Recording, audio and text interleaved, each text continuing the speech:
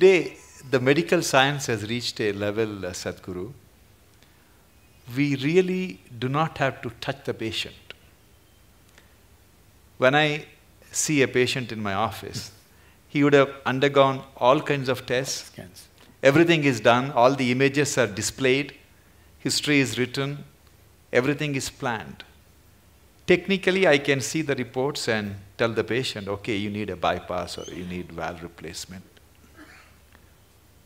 But I always make it a point to take my stethoscope, put it on the chest, listen to the heart, look at the patient's eyes, put my hand around on his shoulders, touch the patient, and then explain to them what is going on and talk to the family.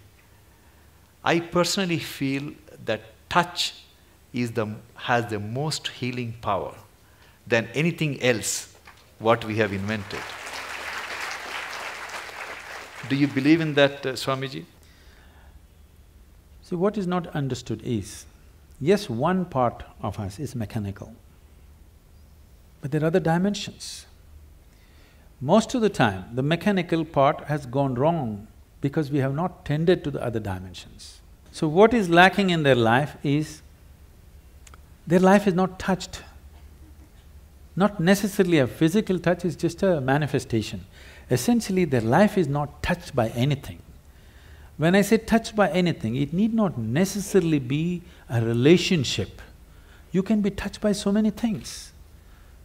I don't know how many of you… when was the last… how many decades ago did you watch a sunrise?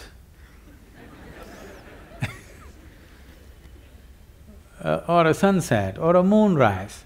I'm saying not touched by anything. When was it the last time you waited for a flower to bloom? No such thing. When is the last time you paid an attention to a butterfly, or a leaf, or a flower, or another human being? You're… of course, you don't like faces, you like the Facebook. I'm saying contact with life, whether it's human, animal, plant life, or just elements around you, just that. How many people even take a moment to even look at the food that they're going to consume with a little bit of involvement, or are they touched by it? No.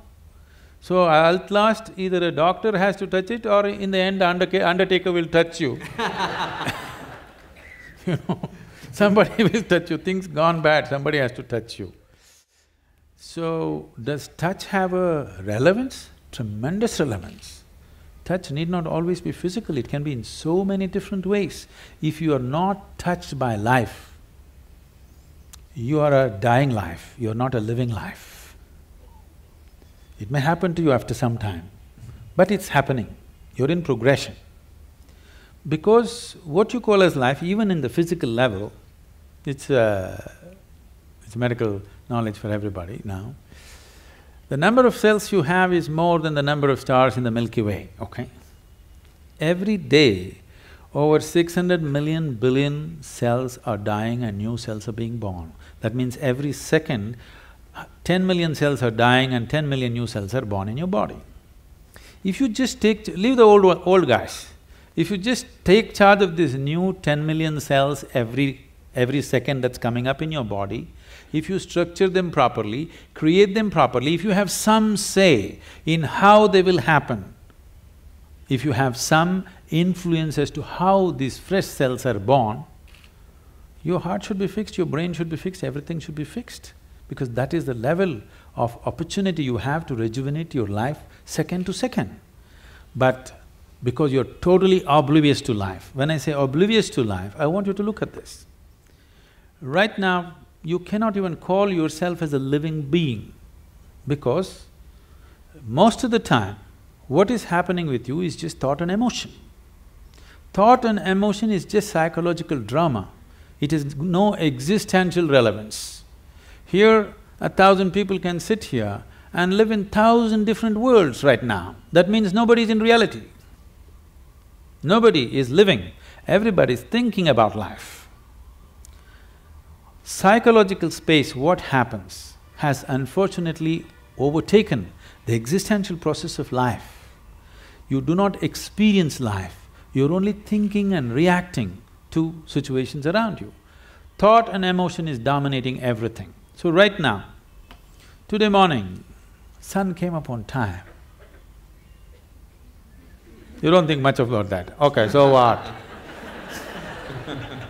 Now you need to understand, if sun does not come up tomorrow morning, within 18 hours, all life on this planet will largely cease as we know it. So I'm telling you, sun came up on time today morning. I want to hear appropriate noises. Yeah. None of the planets in this solar system collided today.